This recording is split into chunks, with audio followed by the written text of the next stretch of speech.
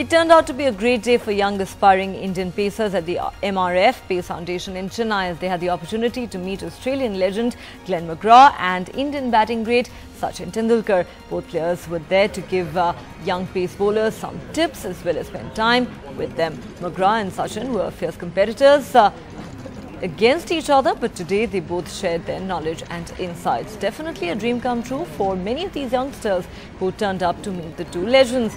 Sachin, in fact, had come to the MRF Pace Foundation when he was in school, but was rejected for being short, and that led him to becoming a batsman.